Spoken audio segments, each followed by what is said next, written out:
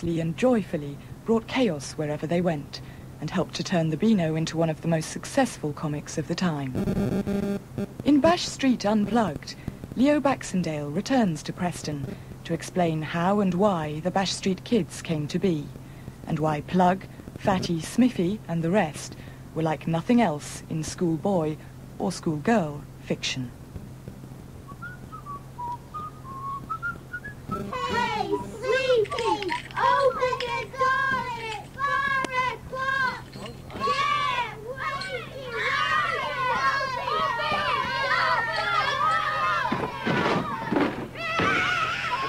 Man, a chance to open the door, can't you? Don't forget, Chip! Getting a milk bun tonight! We'll be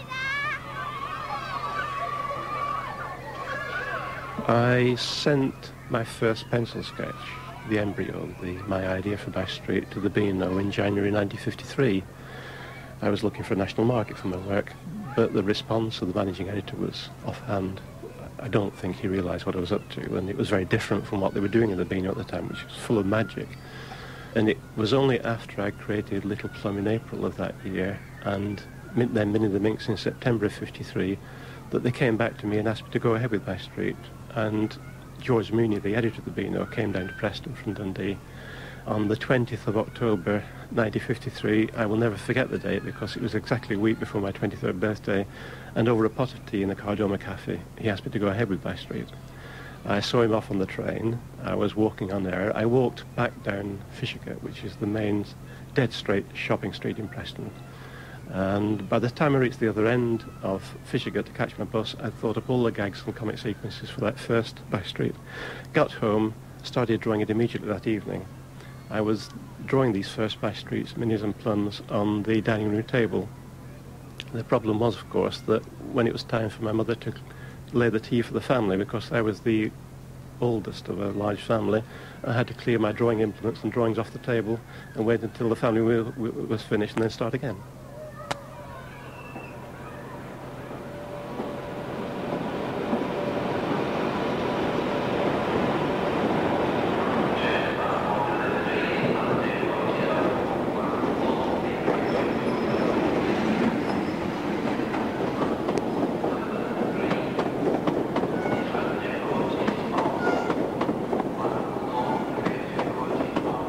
I'm Leo Baxendale, and I've come back to Preston to retrace my steps 40 years ago when I thought at the first Bash Street drawing while walking along Fishergate here in Preston. We're going to end up at the Harris Museum, one of my haunts at the time. We're starting here at Preston Railway Station because this is where I saw Beano editor George Mooney off 40 years ago after we discussed the birth of Bash Street.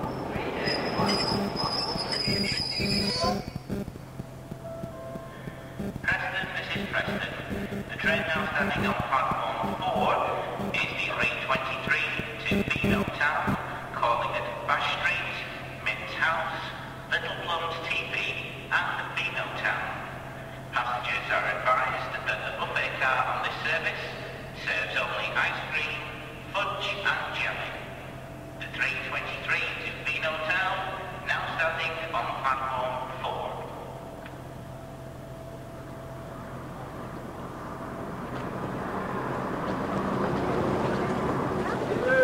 We've walked up from the railway station to Fishergate proper, and we're outside the Cardoma Cafe, where George and I talked about the birth of Bash Street.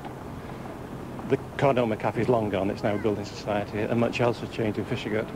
At that time, it was a crowded, non-pedestrianised 1950 street, and on a normal day, I would have been accosted by a street photographer, quite a few of them from the time.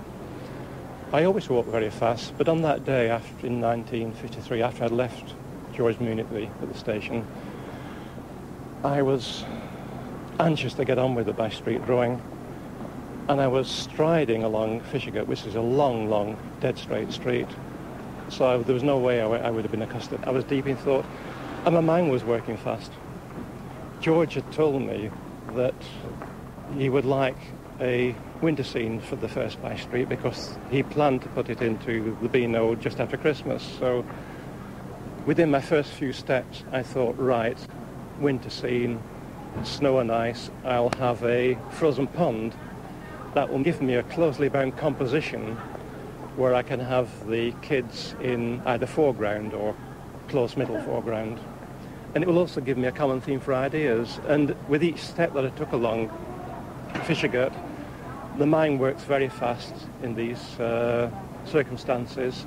And I thought I would have an army in that first set of 50 or 60 kids, half girls, half boys, just like the Beano readership. And I was working with a composition from left to right, as one normally does, because that's the natural way for the eye to follow. And because it was a frozen pond, the gags, the comic sequences, the disasters, the ice hockey, boys versus girls, plenty of scope for disasters and mayhem and moralisings, the ice speed skating, the stunts, the kids digging dangerous holes in the ice, and so on and so on. One child with a saw thoughtfully cutting through the ice right round the pond, the ultimate disaster. All these were taking place within a composition of whirls of action from left to right and coming round, spiralling on itself. And in the foreground you had the leaders, the two readers, bang up in the foreground of Toots and Danny. Come on and skate, Grandad. Don't be shy. Only a penny. Buy Toots-sized lollies, milk on flavour. Only a penny. Oh, I feel sick. Who says I can't jump 3 barrels? 1, 2, 3, hop! Fire close-up!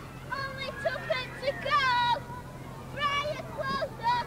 Only 2 to go! Fire close-up! Only 2 to go! I wanted to do uninhibited comedy, completely uninhibited. And I thought of the Bash Street Kids as completely uninhibited beings. They were gormless, and they lived in a world of uncertainty, so that what they set out to do could come to disaster, or more likely, the world around them would fall to bits under their trampling hooves. But they were joyous beings, and it was a different world from, example, what I'd gone on before in the older comics, like the world of Billy Bunter, for example, where there was bullying and japes and jokes and so on. And I didn't believe in that world. I didn't believe in practical jokes, because I think they diminish people. And there was no bullying in Bash Street, and the name Bash Street, which I thought of for the school, was in misnomer, in that they didn't bash each other or anybody else. What they did was they lived in a surreal world where they went out into the world and they would sink battleships. Oh dear, did it cost a lot. And they would blow up the school, and they would drive the teachers, who were equally surreal beings, beyond the brink of dementia. And the entire world would fall to bits around them, and they would burst out into that world with complete confidence and joy. And apart from that, of course, the whole point, from my point of view, of this uninhibited comedy was, first of all, to make me burst out laughing when I thought of a good idea. And then when I sent or took the drawing into the Beano staff journalists would roar with laughter. And then the millions of Beano readers would roar with laughter, and the fan mail would come in. And the fan mail was wonderful. It was full of passion. The drawings I did were full of passion. I put an enormous intensity, a great intensity into them. And then there was passion came back in the form of the letters. One very early letter from a small girl responding to something on the first 10 Bash Streets. She wrote in and said, "I love, love, love the Bash Street Kids pulling those horrible faces." And the readers drew drawings in the margins of the letters. I mean, obviously they were inspired by my characters, the Bash Street Kids and Minnie and Plum, and yet they were all drawn in their own distinctive individual styles, because I do believe that all children are born with the potential for great creativity. And it was fascinating that what I did in the Beano could arouse such passion that it would cause them to do these wonderful drawings that we sent to us, to the Beano.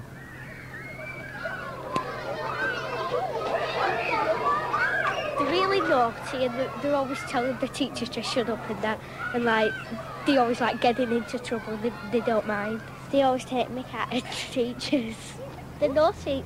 They're always naughty. Like they're never good. They don't on the other people. They're just like, yeah, they're just naughty. Silly. We don't do all the things what they do, but we do some. We don't lock up teachers. I wish we could though, but like sometimes they do it. Somebody like there's that plug, he does. He goes, and fat kid, he does. Fat kid? That's what I call him. Fat boys in comics, and when I came to create Bash Street and Plumbing and the rest in '53, because I was a professional artist and working in cartoons, I knew what had gone on right back into the previous century, and I knew that fat boys in comics, like Bunter in Magnet and Gemma and Hungry Horace in The Dandy, were objects of fun, and they always portrayed as stuffing themselves.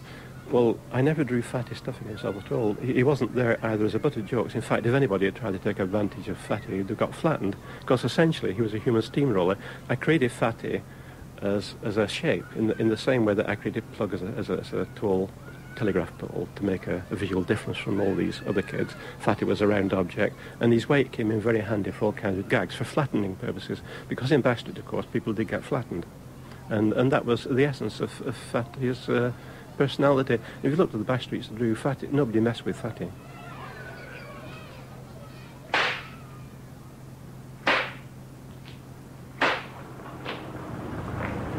When I created Little Plum and Minnie the Minx and Bash Street in 1953, I was sending the drawings up from Preston to the Beano office in Dundee, and I started getting these worried letters back from the editor who was worried about crime and punishment. And I did notice that in the existing Beano, Dennis was whacked at the end of every episode for being naughty. But that kind of thing was alien to me, to my being. In fact, I was hostile to the idea of characters either being rewarded or punished for any of their actions. I was creating a world of uninhibited beings, a world of the unforeseen, where punishment for actions didn't come into it. It was a world of unforeseen disasters coming out of the blue. The other thing that was a persistent theme in Bash Street was that, and I think a typical example of my dealing with crime and punishment would be the school doctor Bash Street in 1960, where you began with an overweening, overbearing authority figure in the shape of the school doctor, who was determined to deal with these Bash Street kids and put them to rights. And as you go through the strip, you can see his gradual physical and psychological destruction. And that was typical of the Bash Street kids. And to go with that, the very first Bash Street and the first half dozen Bash Streets I did, I drew the kids with layers of intent, a bit like Dennis, so you could see they were intent on deliberate mayhem and marmalising. But really, when you consider that when I first created Bash Street, I'd had in mind the herds of stampeding bison in Little Plum, so they went out into the world and trampled it underfoot. But it was without deliberate malice, so I started to give them beaming smiles. So the marmalising and tramplings and large-scale disasters and the destructions of authority figures continued unabated, but you couldn't tell from the beaming smiles of the kids whether it was deliberate or just happenstance. And that was an ambiguity in the comedy which seemed to make it all the funnier. When I completed the first Bash Street drawing, the Frozen Pond number, something odd happened. George Mooney asked me to put a line of policemen in the background, just marching up to keep the kids in order. I found that very odd. I actually did draw them right in the background. They weren't doing anything, they were just marching up with truncheons drawn. But then, 2 or 3 weeks later, I was doing a Bash Street, and I had a scribbled note from George saying, would you mind, it was a nightclub scene, the kids had made one nightclub. He said, would you mind introducing some policemen to keep the kids in order? So here it was again. This wasn't part of my being. I was a bit dubious, so what I did was I actually had the policemen in the nightclub number marching up with weaponry, armed, and I had the kids preparing to repel them with all kinds of fiendish booby traps.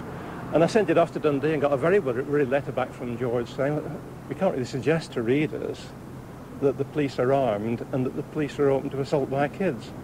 So I sat and thought about this, and I took the police out of that number. I thought, well, this won't do. I can't have the police in Bash Street. They're not part of my ethos. I can't be messed about in this way, and they disappear forever. And ironically, it was that disappearing of the police from Bash Street that caused me to need a foil for the Bash Street kids, and thus I began to make the teachers the protagonists of the Bash Street kids. And it was then, over the first few months, that I started off with a group of teachers and then began to narrow it down to one teacher, and it ended up as the teacher, the man with no name.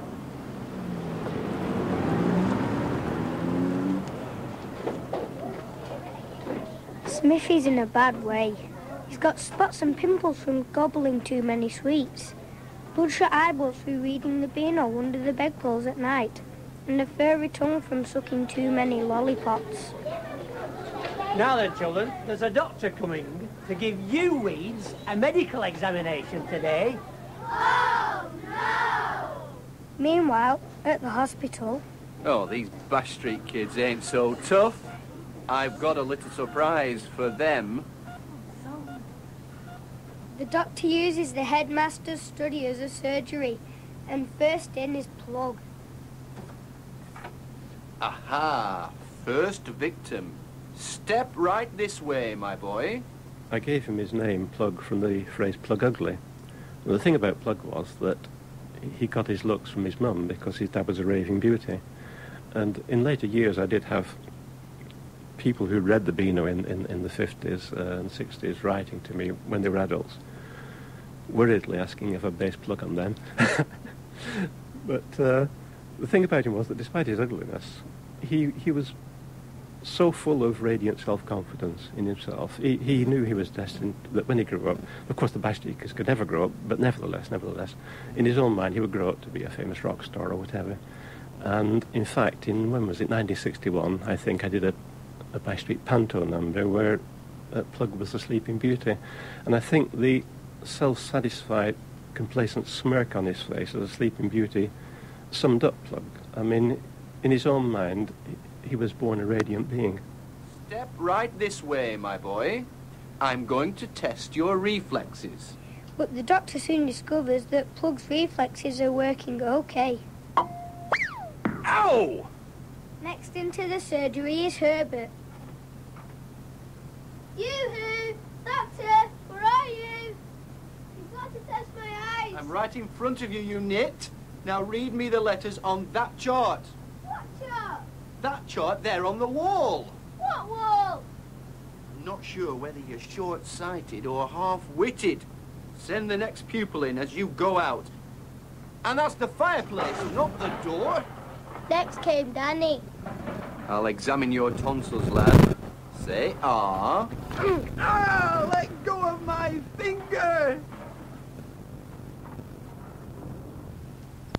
In mind, very much somebody modelled on the William of Rick McCrompton's William books, but because this was a comic, the Beano, not a book, I needed something extra. So I stuck a pirate flag on his chest, the skull and crossbones, the Jolly Roger, and thus, of course, I got his name, said Danny, and he became just Danny.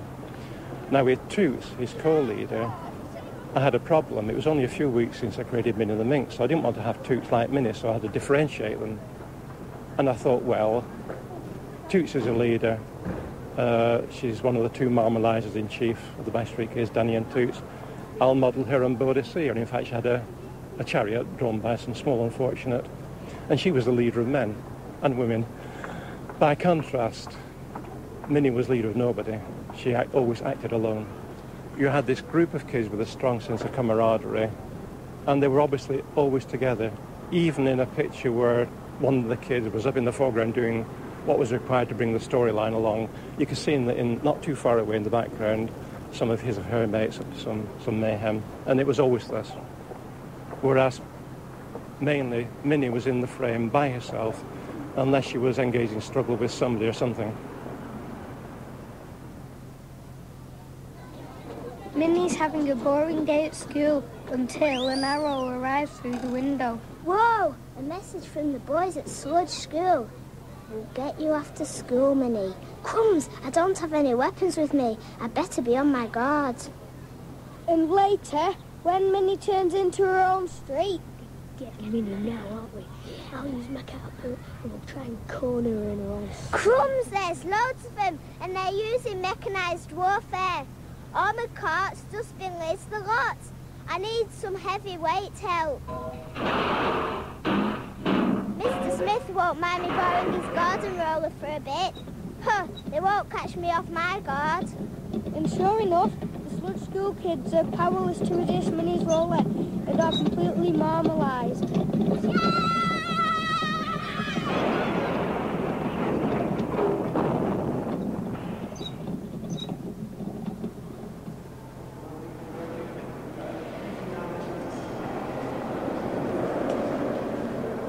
We've ended up here in the Harris Art Gallery and Museum because in the Second World War it was one of our great haunts.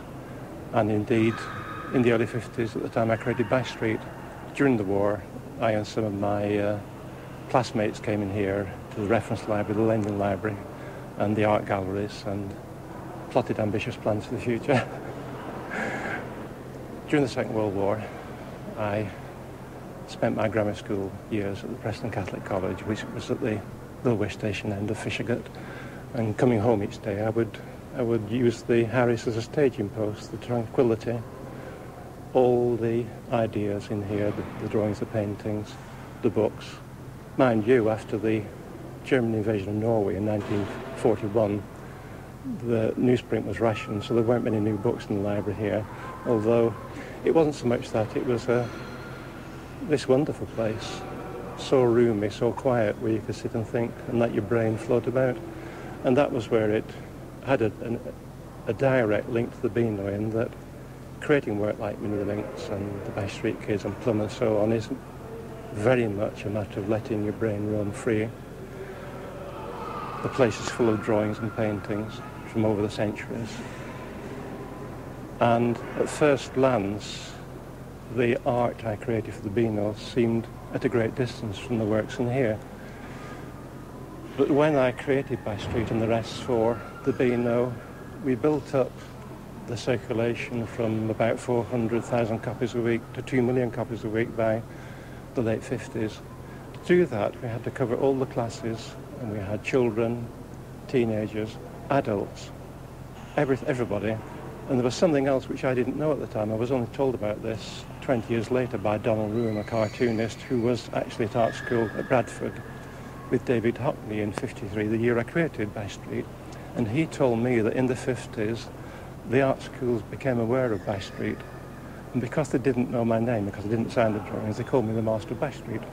And it's intriguing to think that here was my work going out into the world, not only to every class of person, adults and children and so on, but all these art students were reading my work and absorbing it in one way or another. Because artists don't live alone in history, they're all part of the history. I was part of my history. I took diverse sources into my work, mainly radio, I must say, radio comedy, all kinds of material that in its turn becomes synthesized into your work. You're a different person in history, a different time, and you're always working within your history and working on the work of others before you. And here, unknown to me, in my turn, other people were absorbing the ethos of my work. And it isn't so much that artists take directly from each other or from their predecessors in history, it somehow becomes part of their attitude to life, and it affects their stance in life, and thus it affects their art. And what you do and what others do gets passed on in this way. It's a thrilling thing, and it's in quite large part unforeseen. The grammar school I went to during the Second World War was a Jesuit college, so that obviously not like Bash Street at all. It was grounded in history, but not the real everyday life of history. All artists live within history, and all artists, when you begin your careers, are very, very conscious of what has been successful in your field. And I had been very conscious, just before 53, when I created Minnie Plum and Bash Street, of the success of the very uninhibited comedy of The Goons on radio and Tony Hancock on radio and so on. That's interesting, because I was doing a visual comedy, and my antecedents were really sound comedy, Tony Hancock and The Goons and so on. And in the visual field, the very zany Warner Brothers animated cartoons I've seen at the cinema during the Second World War, Daffy Duck and Bugs Bunny and so on. Bash Street School appeared to be much nearer to reality than what had gone before in comics, and as well as that, I did develop a drawing style that was very three-dimensional. You could feel the woomph when the bodies collided. It was very intense, and yet it was illusion, because there was no school in real life and no kids in real life like that. It was much, much larger than life, so it was an illusion. I was vaguely aware that there were secondary moderns then, as well as the grammar schools I've been to. So I deliberately blurred the distinction. The Bash Street Kids are made of secondary school pupils, but it wasn't obvious what kind of school it was. They wore ordinary clothes. The teachers wore mortarboard and gown. That was really to put a big black splodge on the page, because these were letterpress printed comics, and I put solid black trousers on the kids and mortarboards and capes on the teachers. But also I was blurring the distinction. You couldn't really tell whether it was a grammar school or a secondary modern, something in between, some bizarre alternative.